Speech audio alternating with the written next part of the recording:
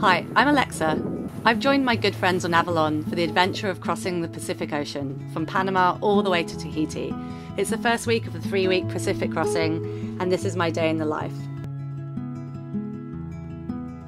Welcome to the story of 3 sailors taking the long way home to Australia on a 38-foot boat called Finding Avalon.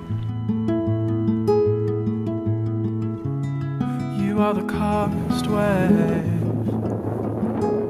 that I've ever known. You are the calmest wave.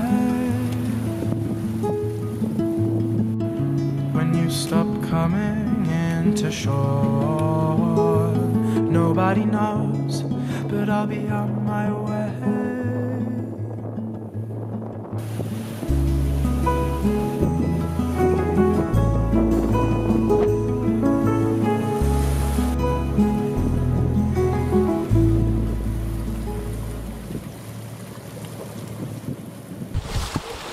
So it's day 5 for us.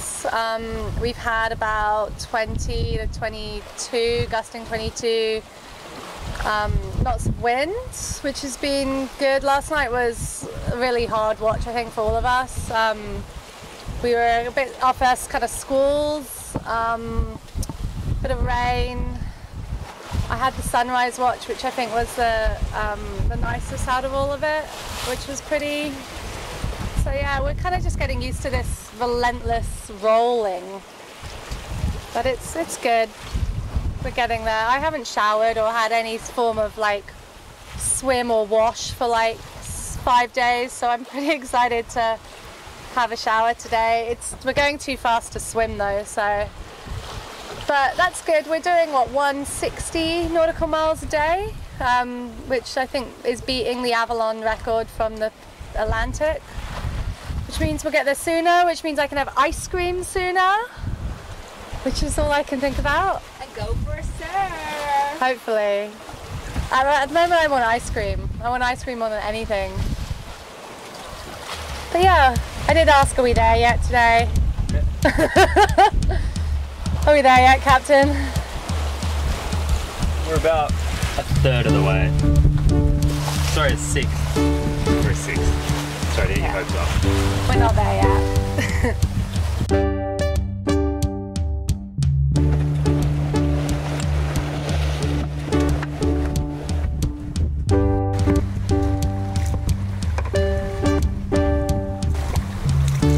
Having trouble telling how I feel, but I can start. And upkeep goes out the window when you're living on the back of the boat. Wouldn't have it any other way though, I'm loving it. Stopped fishing for the last few days because, as you can tell, this ocean's not really conducive to pulling in any fish. But we did catch a marlin the other day, but it was so big off the whole line. It snapped the line and it took the lure.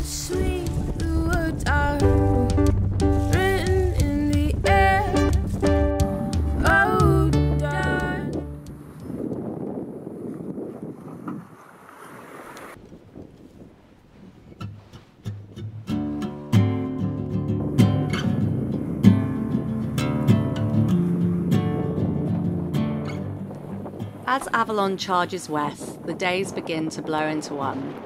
They follow a steady rhythm of resting, reading, and pondering what might be just over the next never-ending horizon. My eyes shift, thoughts of lost love, start to mix with falling hearts from trees of ice and stolen words now. Bring your wrist down, bring your wrist down.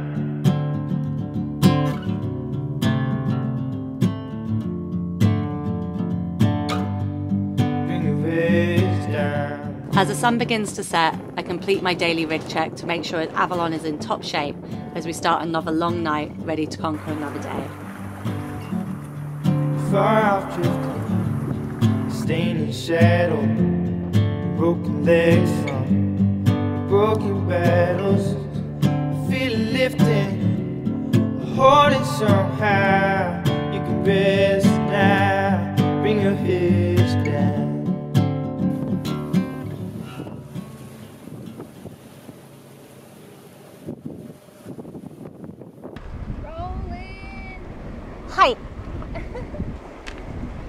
So all in all, it's been a pretty chill day of the first week here on the South Pacific.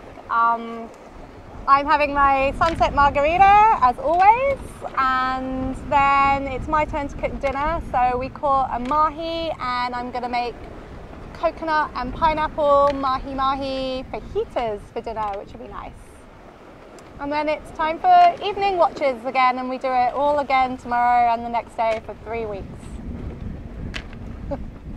I've been really excited to cross the South Pacific. It's always been something that I wanted to do, like cross a large expanse of water. And I thought that my knowledge of Captain Cook and his journey, he was the kind of real most famous person to have done it, wasn't the first.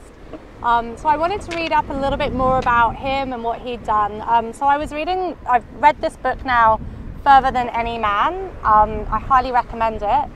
And it's really beautiful. Like some of the things that he was saying, it's funny, like in Tahiti, when they got to Tahiti, there were all these like bosomed, beautiful, voluptuous Tahitian women waiting, and all of the men who'd been at sea for like 3 years on Endeavour and then Resolution after that, were like, all they wanted to do was like get to Tahiti because of these women. And the women would like swap sex for nails because they didn't have any metal in Tahiti. So the metal was like, they can make better tools and things like that. So the Endeavour, which was the first boat that Cook went to the South Pacific on, when they went back to London, the boat was like falling apart because all of the crew had taken all of the nails out. So another thing that I learned from this book is about the Marquesan men. And Cook had made notes in his journal that they had a predisposition to decorating their penises. So they would like be naked and just have all of these like jewels and decorations on their nether regions. So we've got the Tahitian women like all bosomed up and coming to get the nails for sex from the men.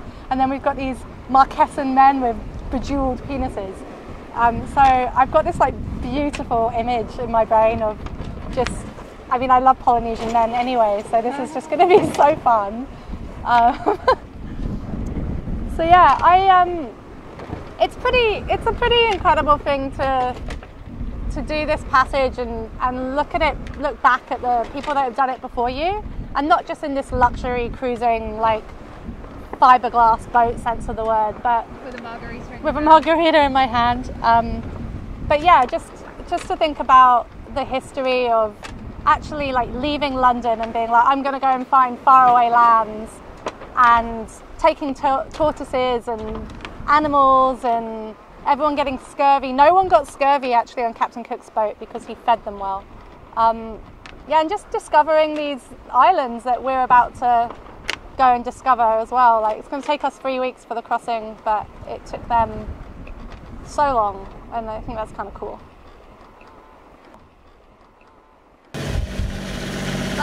So I'm on dinner duty tonight. We've got the engine on because it's been kind of cloudy, so we need a little bit more energy. But yeah, we caught another mahi yesterday, the day before, so I'm cooking that up with some pineapple that was going off and some coconut, and we're having fajitas. And I managed to sneak in a little margarita by myself before sunset, so I'm feeling very Mexican tonight. So yeah, it absolutely stinks of chili because as always I've gone kind of crazy on the chili. So it's hard to breathe down here. But yeah, we've got a nice, I don't know if you can see that, that's mahi, cooked in coconut and pineapple. And yeah, we're just going to throw it all together.